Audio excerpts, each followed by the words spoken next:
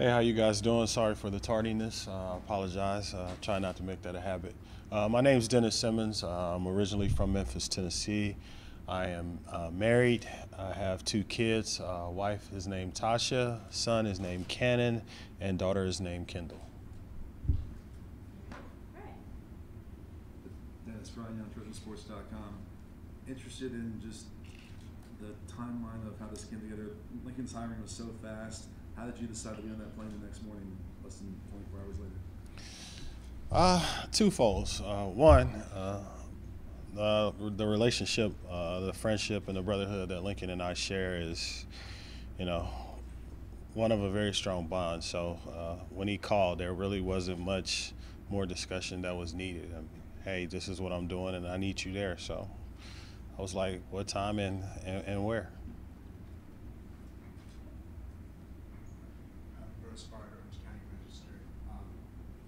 USC is in the past has had receivers who kind of line up all over the field. Now, like this designation between inside outside, I guess, like how do you guys determine who you're working with, things like that? Well, that's something that actually kind of is a never-ending, always moving target. We will move guys around, so you don't have to worry about that. They'll be multifaceted there in that aspect, and really during practices, what it really involves too is Dave is on one side of the field, I'm on the other side of the field. We break it up more so with how we meet. The X's and the Z's meet with me, and the Y's and the H's meet with him.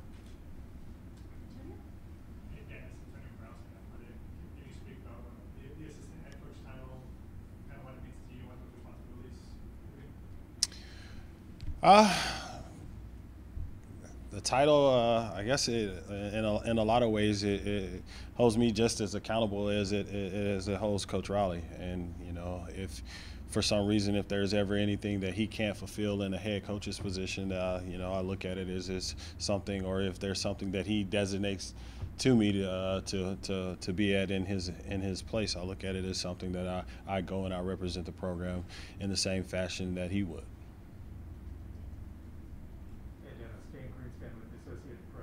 You've coached up a lot of great receivers, but different body types. CD is a different style of receiver than Hollywood was.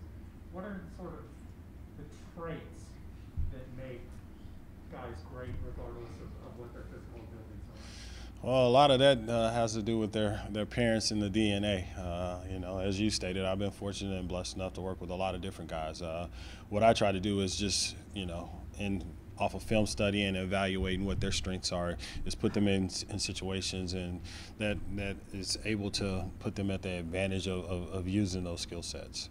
So I would say that within itself was honestly the biggest difference between those two guys. Now, the thing that they both shared in common is that they both were very competitive, and they both came to work every day with a mindset of competing and making each other better. Ryan Avery of USCFootball.com. You guys got three wide receivers out of the transfer portal.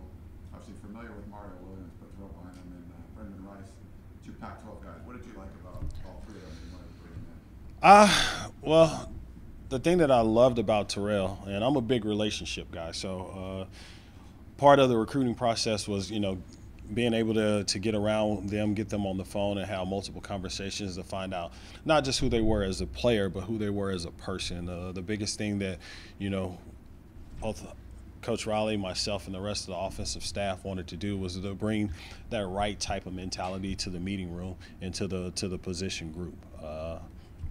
As my gentleman over here stated, you've had a lot of talented guys that have played here at this university. And one of the things that I think both myself and the group as we're going forward, we want to, hold up our end of the bargain with that tradition that has been here. So, I wanted to bring in the right type of people and bridge this thing together, so when we're out there, we're putting our best foot forward and the best product on the field. The thing that I liked about Brandon is that, in talking and doing research about him, is his work ethic. Every coach that we encounter with in his recruiting process all said the same thing. He works his butt off every day at practice. The thing with the Bynum kid, his coach from the University of Washington actually texted me the day that he announced that he was coming here and was like, "Hey, I'm gonna text you," and then he called and was like, "Hey man, you're getting a great person." So, you know, when you have characteristics and you have people willing to go out of their way to do things like that, then you kind of get the idea that, hey, you know, I'm on the right path. Now, obviously, we gotta put the work in and do some things this spring and this summer to make sure that we live up to everybody's expectations this fall. But you know, when you get affirmation like that, it gives you a pretty good idea that, you know, you're going down the right path and you're choosing the right people. Charles Martinez, USCFootball.com, 24/7 Sports. Congratulations. Thank you. Good job. Guy that you recruited out of high school, Malik Brown, played a lot of running back in modern day high school, but you guys want to use him a bit in the slot. Talk a little bit about splitting time and trying to steal him away from Kyle McDonald. Well, at the end of the day, we want to be successful. So I mean, our deal is, you know, let's put guys on the field and then put them in spots that gives us the competitive advantage. So I think that'll take care of the whole aspect of with me and Coach Mack. You know, the thing with Ralik is you know, he's gonna have to be able to come in here and pick it up. And you know, he's doing some things right now to aid with that. His athletic skill set. I mean, you guys, you're in the sports world, so I mean, I think we all could agree that, you know, his skill sets, he's able to do some things on the field that is truly dynamic. So with the combination of putting him in space and putting him in situations where he could take advantage of one-on-one coverage, I think, you know, whether it's the backfield, whether it's in the slot, whether it's on the outside, I think nothing but good things can happen when we get the football in his hands. With the exit of Drake London, you know, that's a lot of yards and touchdowns being left on the field. In the past, we've had a problem with only one guy. Moving forward, are you hoping that there's somebody that breaks out in the receiver room that fills those shoes, or is it going to be more of a collective group effort going forward to keep that offensive balance? Well, you know, my hope is that it's more of a group effort.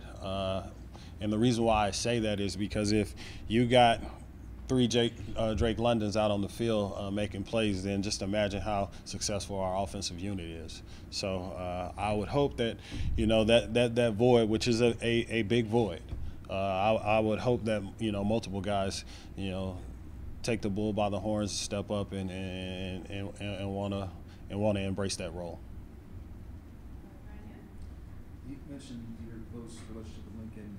How did that kind of develop over the time since you first met him to now?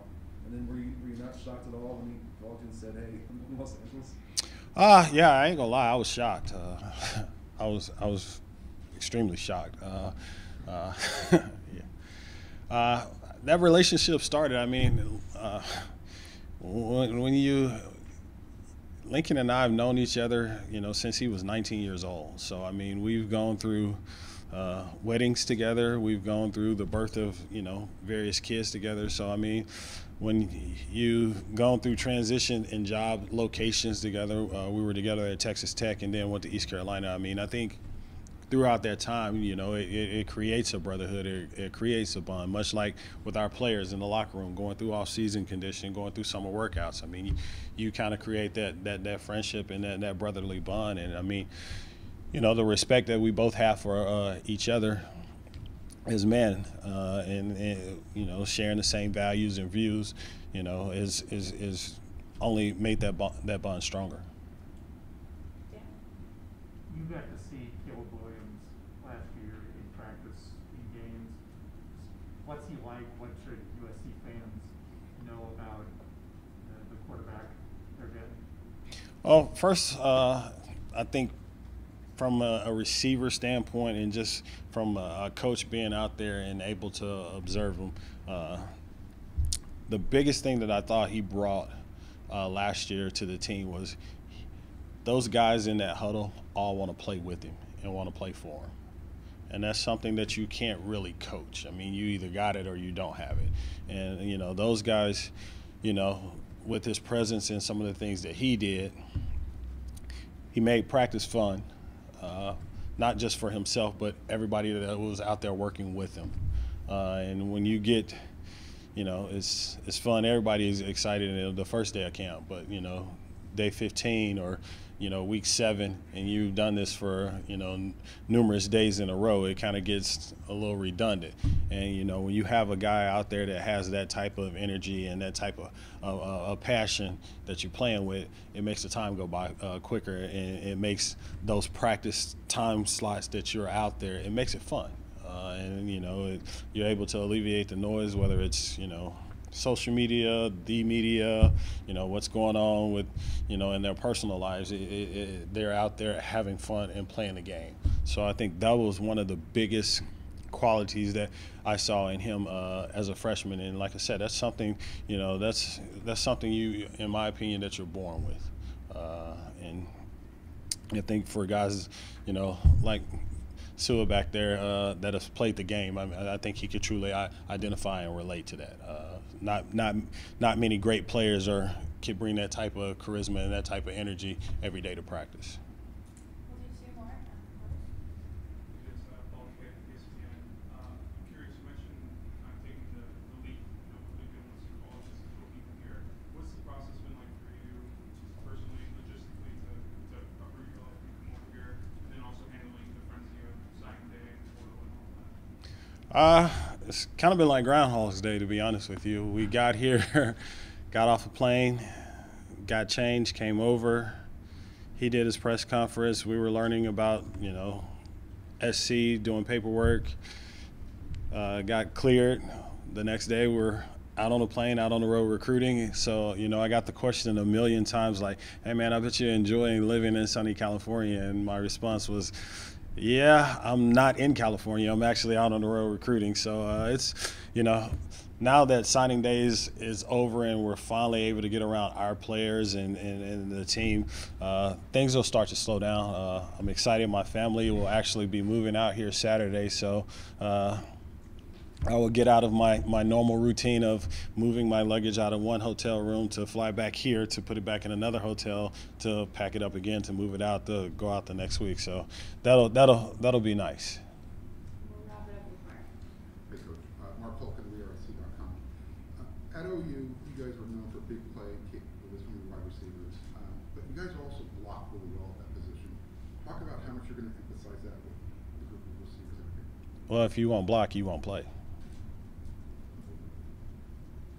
I mean, it's honestly just that simple. I mean, a part of our standard is, competing with each other and playing for one another. And if you're not going to be a guy that's going to play for your teammate when you don't have the ball, you're probably not going to be a guy that's going to have a chance to get on the field to get the ball. Okay. Thank you, Coach. We all good? Yep.